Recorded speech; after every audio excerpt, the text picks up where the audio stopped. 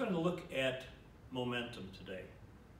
You know that momentum is mass times velocity, and because mass is a scalar and velocity is a vector, when you multiply the two of them together, you get a vector. So momentum has a direction, a magnitude and a direction. I've got two cars. These are very good cars. And I have magnets in the front of each one of them. And so when this car approaches that car, the magnetic force will take over and the energy from this car will be imparted somewhat to the energy of this car. Now here's the thing. Momentum is a conserved quantity. That means that whatever momentum we have in this system, and this system is just going to be these two cars, that momentum must be conserved. So if this car has a particular velocity and this one is standing still, the momentum of this system is just going to be mass times velocity there. Now, what's going to happen when they collide? The total momentum must still be the momentum of this car, mass times velocity. Watch what happens.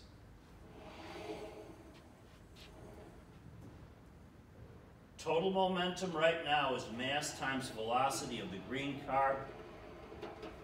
All that momentum was transferred into the second car. This one came to a dead stop. The total momentum was conserved.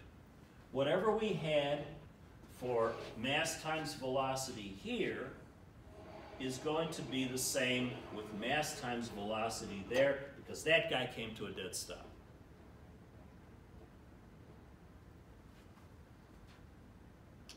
This is called an elastic collision.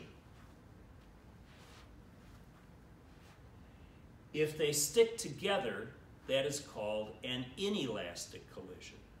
So let's try that. On the other side of the cars, I've got little Velcro rounds over here, and so if they stick together, they will stick together. So let's try that. Now remember, the total momentum must be conserved, so the mass times the velocity has to be the same whenever we look at this thing. Let me get this one started and watch what happens.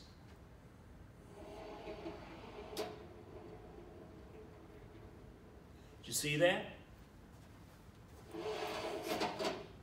One more time.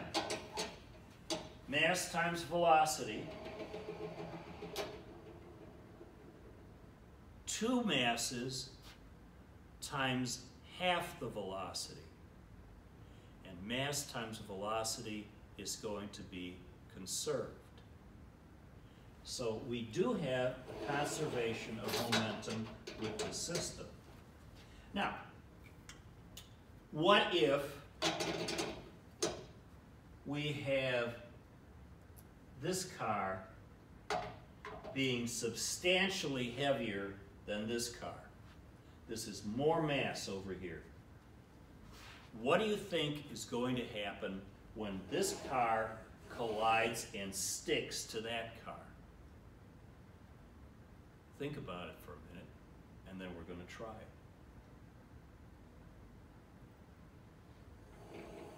Here we go.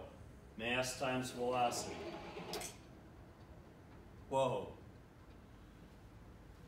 Total mass times the new velocity must equal the mass of this car times its original velocity. So mass of this car times its original velocity must equal total mass times the brand new velocity.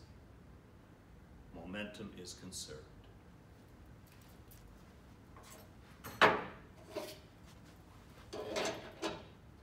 Let's look at an elastic collision again. What if we have zero total momentum? Here's what I mean by that.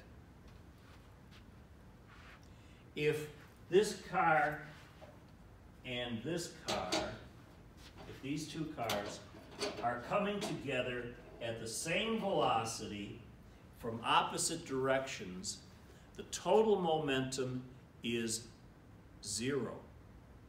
Same velocity, same mass, but opposite directions. So the vector quantity for momentum for this one, if it's coming in this direction, would be in that direction over there. If this guy is going to your right, the momentum of this car would be in that direction. Add those two together and you get zero. Let's see if that works. I'm going to do a little trick to make sure that they have the same velocity. So I'm going to start the two of them off with the same velocity by just connecting them with this meter stick. This one will get down to the end. There are magnets down here that will cause that car to change its direction and come back at approximately the same velocity as it had when it was going into the magnets. So watch what happens. First of all, what do you think is going to happen?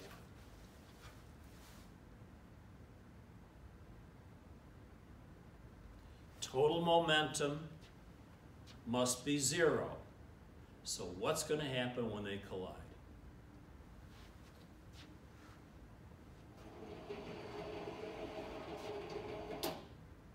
That's what's going to happen when they collide.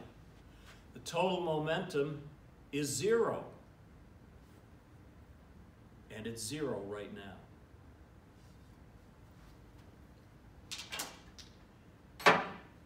Let's try an elastic collision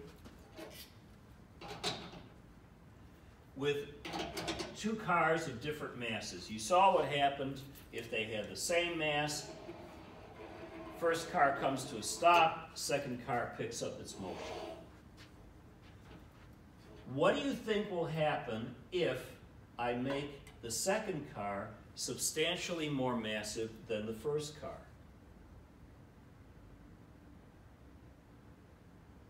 What's going to happen when this car collides with that car elastically? Watch and see.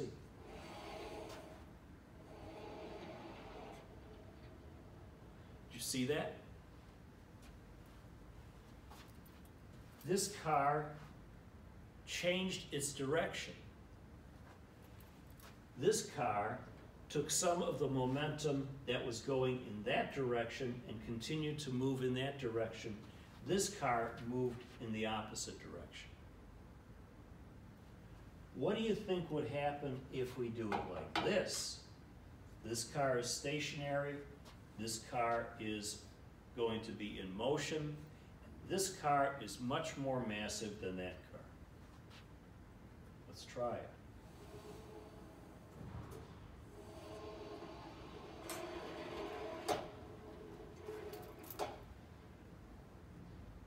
The second car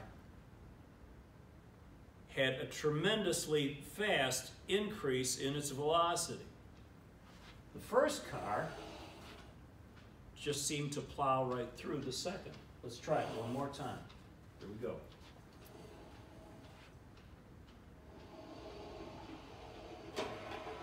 Boom. Make sense?